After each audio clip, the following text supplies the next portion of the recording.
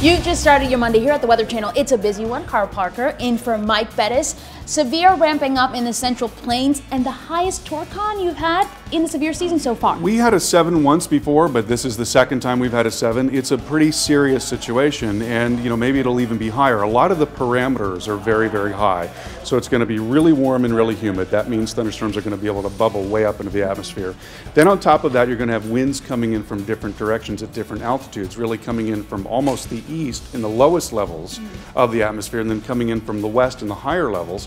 And what that does is it starts the atmosphere rolling like this.